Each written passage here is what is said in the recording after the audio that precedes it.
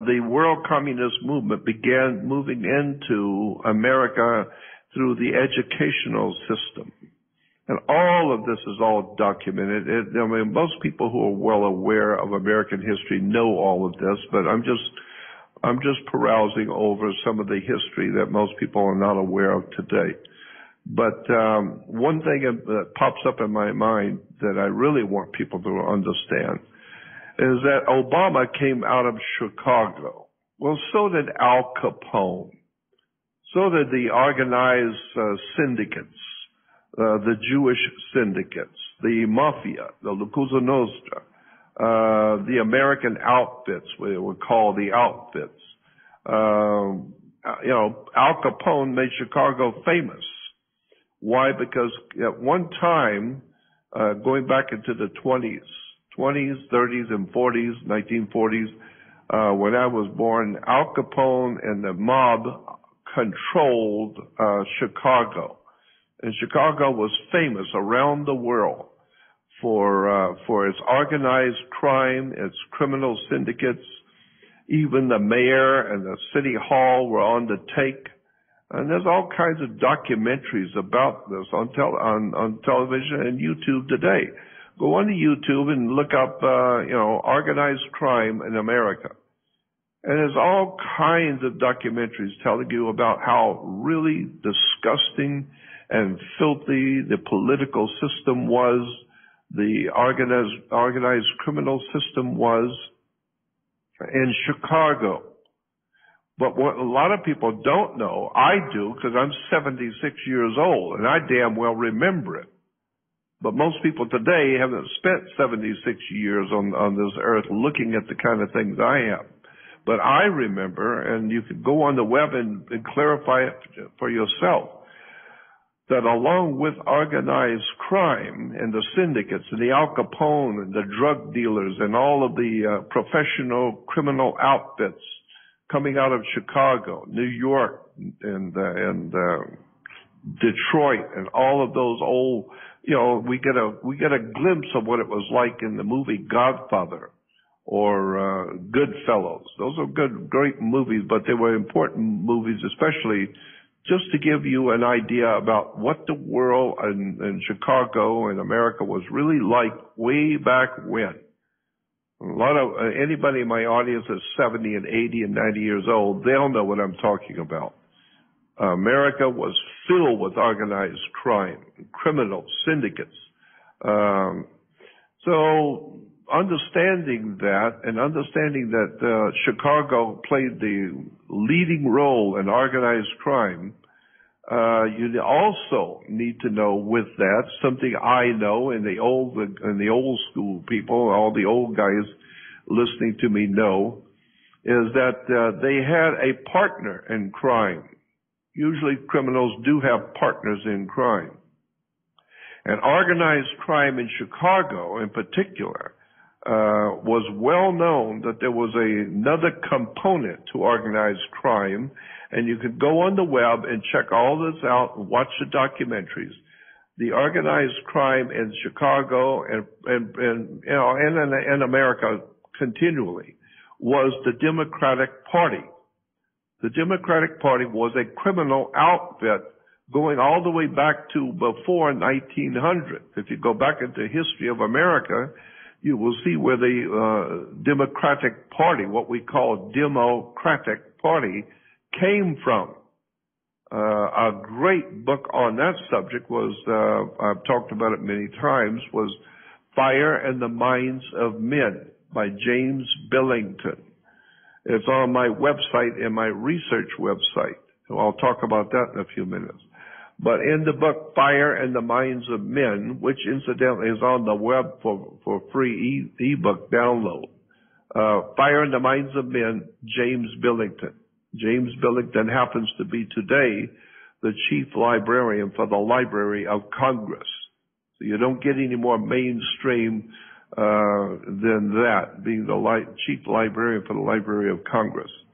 And he wrote a book called Fire in the Minds of Men, where he explained where the Democratic Party came from.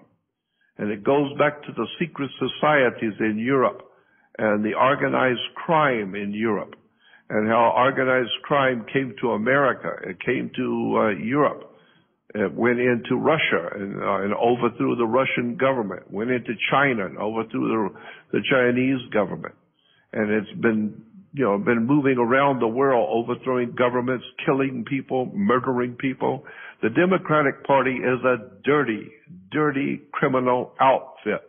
Go on the web, go on YouTube, or go to your library and read the Democratic Party and organized crime.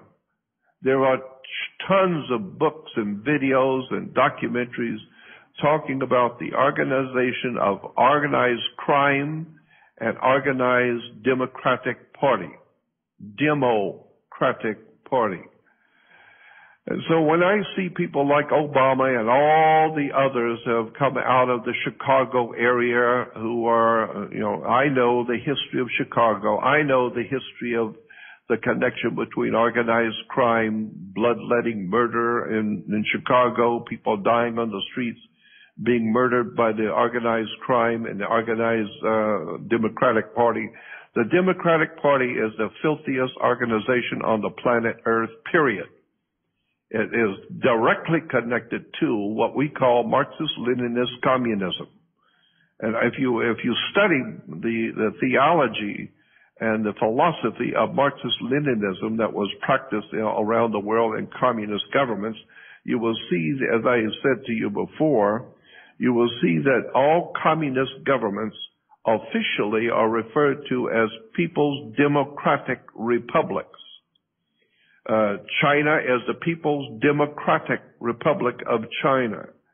The Soviet Union was called the People's Democratic Republic of the Soviet Union. We have the People's Democratic Republic of Cuba, the People's Democratic Republic of North Korea. It's the People's Democratic Republic of this, People's Democratic Republic for that. All of them are Marxist-Leninist Soviet communist operations. So today, we have in America the People's Democratic Party. Wake up, democratic, read the word. Go back and look at the etymology of the word and the concept of democracy. And you will see that democracy is not a people's democracy. It is a corporate democracy. And corporate democracy today is referred to correctly as communism. This is why today we don't have Americans. We have the gay community. We have the Hispanic community. We have we have this community, the black community. We are divided into communities, which gives us our word communism.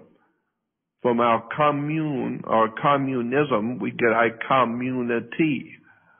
And so we're being divided. Well, that's the old communist way, dividing and conquer. So you divide the blacks from whites, you divide the gays from the straights, you divide the Jews from the Arabs, you divide people and keep dividing them, and now you have chaos. And out of chaos, we know that the secret societies of Europe said it requires chaos to bring a new order. It's called Ordo ab Chaos. Do some research on all of this stuff, and you'll find out that this old man, sounds like he's rattling off, is actually telling you the real history of America, of Chicago, of the Democratic Party, of the Mafia, La Cosa Nostra, all the Jewish syndicates out of Chicago and Los Angeles, all of the dirty, filthy criminal organizations which are ripping the people off. They call them banks and bankers, and the bankers are financing the politicians. Politicians are crawling on their knees to the bankers, and the whole of America has become a cesspool of organized crime. We call it democracy. Now, it's not demosocracy. It's organized crime. So that's why today people who have been born and raised, I mean, I'm not complaining about them, but people who have been born and raised and know nothing else but Marxist communism That's all they have been taught in school. That's all they have seen on television, news. That's what they're being fed every day from colleges, universities, and they don't mind telling you. Universities don't mind telling you that they're teaching Marxist, Leninist, Soviet communism in the universities and colleges and schools and high schools, and they're doing it in such a way that you're not supposed to know it. But if you've studied the subject, which I have for many years, you will begin to see what's really going on in America today. This is why there are so many demonstrations in the streets today, because of Trump being new president, because Newt Gingrich, I think, was probably said it the best. Go on the web if you're clever with the web and you know how to find things on YouTube. Find the quote that Newt Gingrich, few months, 6 months or maybe 7 months ago, Newt Gingrich was asked about his feelings about Trump. And Newt Gingrich was the Speaker of the House at one time. And Newt Gingrich said, quote, something to this effect. He said that Washington, D.C. is scared to death of Trump. They are scared to death of this man. And Gingrich said, the reason why Washington, D.C. is so upset with him is because he is not a member of the secret society that owns and runs America. And they know he's not a player. He's not part of the secret society that runs America. That's what Newt Gingrich said on the air publicly. Go on YouTube and find it and watch it. So Newt Gingrich was only telling you what we should have already known, that America is being run by a secret society, a fraternal order. And their whole objective is to disassemble, break down, and ultimately destroy the one problem they've had in world domination, the one problem they've had in dominating the whole world, and one enormous communist concentration camp for the wealthy to put all of the poor working class people into a concentration camp of labor and suck off the labor and the wealth of the common people. It's called communism. Incidentally, you need to remember that when the Soviet Communist Party was first being founded, I remember because I'm 76 years old and I was looking at it as a young man. You may not know this, but when the Soviet Union was being founded back in the 1900s, 1914, right around there, when they were founding the new communist regime in Russia, the communists were, of course, financed by New York and London, the bankers in New York and London, and the Citicorp Bank of Chicago, and Chase Manhattan Bank, and Morgan Guaranty Trust of Philadelphia, and other big banking consortiums in America were quietly sending money to the Communist Party in the Soviet Union for a very specific reason, because communism had no money. They had a silly-ass idea about how to rape the Russian people and bring in a communist prison to Russian people, but they didn't have any money. And so it was brought out, many years ago. It was really out there in the news when the news people were more honest in telling you the truth. There were all kinds of articles in magazines and newspapers about how the United States and London were financing the Soviet Union. They were sending money and drugs and medical supplies and oil and all the accoutrements which are needed for government, especially food, wheat, especially, foods in particular, and oil and gas and money.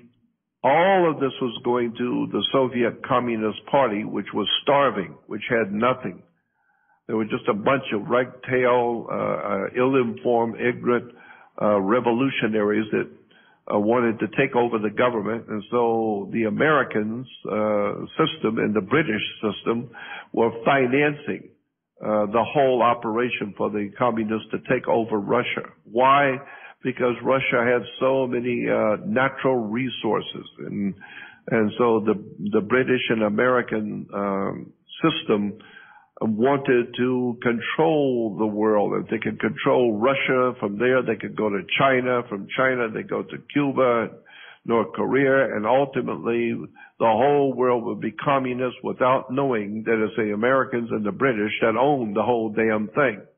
They own it all. They bought it all a long time ago.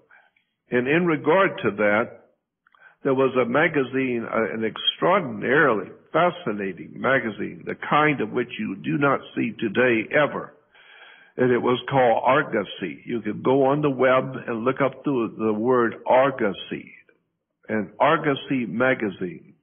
Argosy magazine, this is when I was a kid growing up, had all kinds of extraordinarily controversial subjects that they would deal with every month in their magazine. All kinds of reporting on secret societies and crime and syndicates and fascinating stuff about world politics and world government. Argosy magazine was an incredibly fascinating magazine. Well, in one of their magazines, the Argosy magazine, I had at one time, and it's still out there. I think you can still buy back copies. But there was an article in Argosy magazine back in the 40s that talked about how the communists needed money so bad. They were broke. They couldn't earn there was no way for them to provide the people of Russia with food and work because they had no money themselves. And so that's why they didn't mind killing off their own people, because you might as well kill them off. You can't feed them. You can't provide them with a job.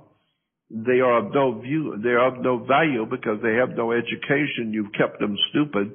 So I guess the only thing to do is just get rid of them. So that's why the Russian government started starving and killing its own population, because they couldn't feed them. They couldn't support them. Why? Because communism's never been able to support anybody. Thank God we got bankers in England and America who will send money and food and keep you going. But this Argosy magazine had an article talking about how the Federal Reserve was sending money, millions of dollars, to the Soviet Communist Party quietly. But it became very dangerous for the Federal Reserve to do that, because there were politicians in Washington, D.C., and smart people in America that started hearing about this, that the Federal Reserve is financing communism in the Soviet Union. What's that all about? So in order to quiet down the hysteria, the Federal Reserve came up with a great idea, and I remember reading about it in Argosy magazine. What they did, according to this article, was that they sent the plates. They sent the plates to the 20s and 50s and 100s, and money plates that the Federal Reserve used. They sent the plates to the Soviet Union for the communists to run off their own money. So instead of the Federal Reserve, sending money straight to the Russian Communist Party, it was decided it'd be better if we just quietly mailed them and send them over the plates and let them run off send them the paper and the ink and whatever, and let them run off their own American money, so that they could just run that stuff off all day and all night and have plenty of money to pay everybody to kill and rape and plunder and kill all their and finance all the revolutionaries, and they could buy food now and buy oil. And so the Federal Reserve was financing directly the Communist Party of the Soviet Union.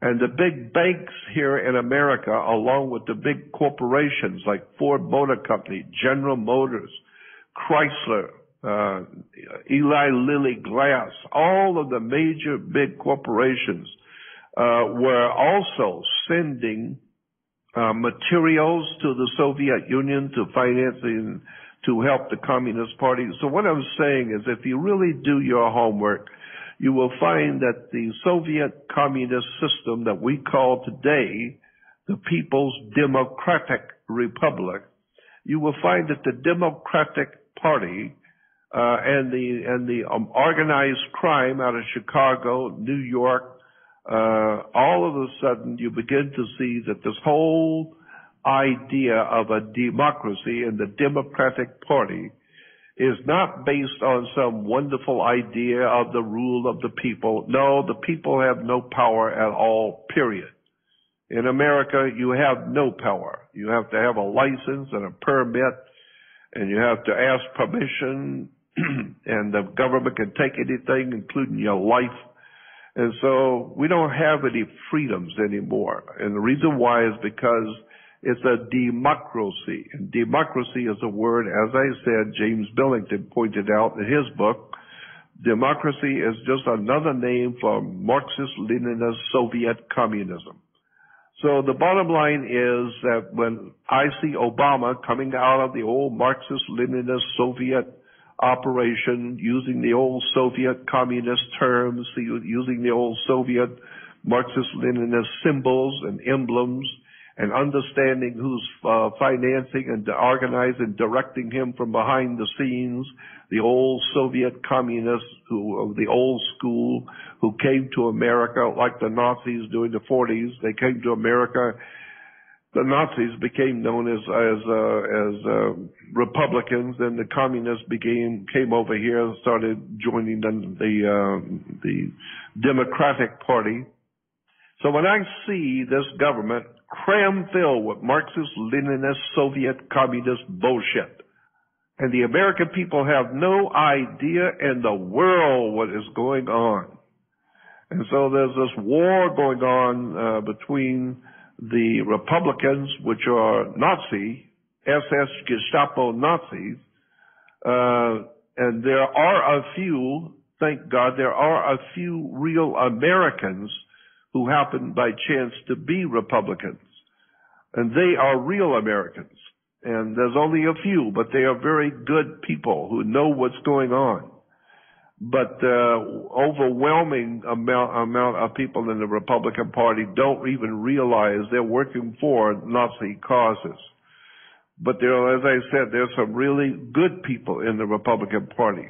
And I know there has to be somebody, I don't know who it would be right now, because I don't follow politics that close anyway. But I'm sure there must be somebody who can relate to being an American and America as it was founded in the Democratic Party. I don't know who that would be, because every Democrat I hear is mouthing the same old stuff I heard 60 years ago, the same old terms, the same catchphrases. It's just amazing how much people don't know about this government. So having said that, there's so many other things I want to talk about, but having said that, just understand the reason why there's so much activity in the streets and demonstrations from the Democrats. Demonstrations are uprisings in the street. So when you see thousands of people burning cars and rioting, we call it a demonstration. Why? Because they're demonstrating. Why? Because they are Democrats. They have been taught in schools, unknown to them, but they've been taught in schools how to overthrow a government. And so they have no education. Most of the Democrat and most of the people rioting in the streets remind me of old Christmas tree lights. Half of them don't work and the other half are not that bright. So when I see all of this Marxist-Leninist communism on one side and the Nazism on the other side, and then there's a few good Americans in government who are trying to straighten this mess out, I understand now what's going on in the streets of America and who these people really are And unfortunately, our people, our youth and our people have been brought up to understand the Marxist philosophy of, feed yourself and get the government to give everything, and you don't have to work, you don't have to do nothing. That's all Marxist communism. So that's what I have to say about the Democratic Party. They're all a bunch of communists and all a bunch of fascists, and the whole damn bunch should be put under arrest for treason.